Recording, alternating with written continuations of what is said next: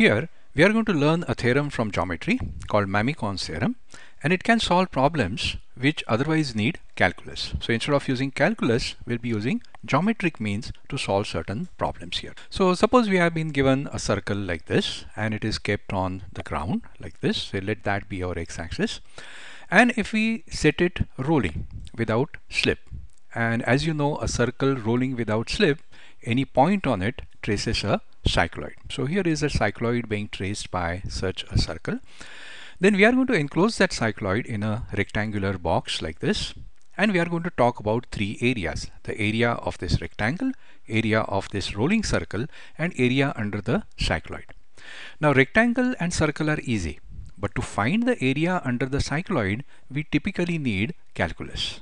And Mamikon's theorem helps us find it without calculus. So let's see how. For that we are going to sort of freeze this motion of the circle, and let us look at this point G over here, which is in contact with the ground. Now the circle is rolling without slip on the ground. That means there is no relative motion between this point on the circle and the ground. But the ground is at rest. So to have no relative motion, this point also must be at rest. But how can that be? On a moving body which is rolling and moving in this direction, how can it have a point which is not moving at all? This is possible only if this point becomes the center of rotation of this entire circle. I'm not saying that all the time the circle is going to rotate about this point, but at least at this instant it is doing so.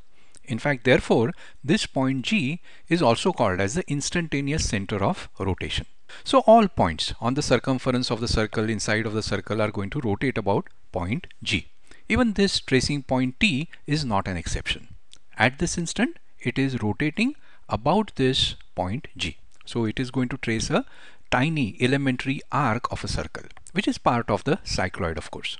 So if we draw the radius of that circle like this from the center to this point, then that radius will be normal to that circular arc. But because that tiny circular arc is a part of this cycloid, it is also normal to the cycloid itself. And if we know the normal, we can also draw the tangent. It is just a perpendicular drawn to the normal like this.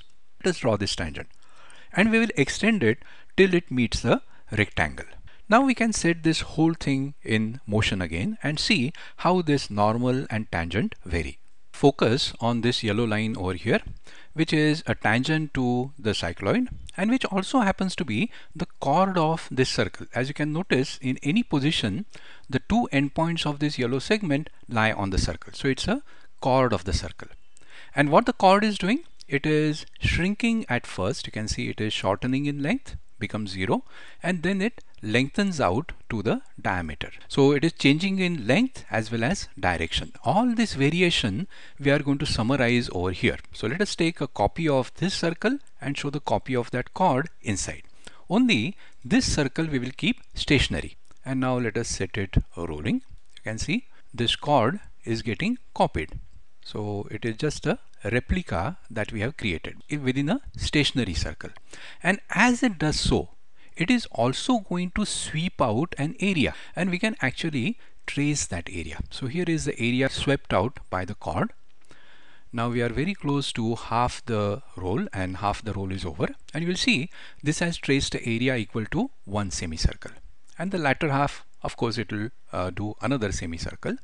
So the conclusion is, as the circle rolls in one cycle, this chord over here traces out area equivalent to the circle. But that's not the only thing this chord is doing. It is sweeping out some area over here also. So how much could that area be? So let us see how this line is drawn. It lies within the cycloid and the rectangle all the time. One point on the cycloid, the other end on the rectangle. So the area it sweeps is going to be trapped between the cycloid and the rectangle. So let's show that area over here like this. So this is the area traced out by this chord, and this is the area traced out by the same chord over here. So both chords are doing the same thing, so the two areas must be equal. So the area over here between the cycloid and rectangle must be equal to the area of a semicircle. And what about the entire area like this? Well, it will be the entire circle over here. So that's our conclusion. The area trapped between a bounding box and a cycloid is equal to the area of the circle that created it. Now all that remains is simple arithmetic. Take the area of the rectangle, subtract the area of the circle to get the area under cycloid. So we'll start by dimensioning the rectangle over here. Its height is going to be 2 times the radius of this circle. Its length is going to be 2 pi r, the circumference of the circle. So that's the area of the rectangle. From it, we are going to subtract area of the circle, pi r square, to get the area under the cycloid as 3 pi r square. So this is Mamikon's theorem. It uses the sweeping chords or sweeping lines between two curves to find the area between them. So it's a very powerful thing, and you can see we did not use any calculus to find this complicated area.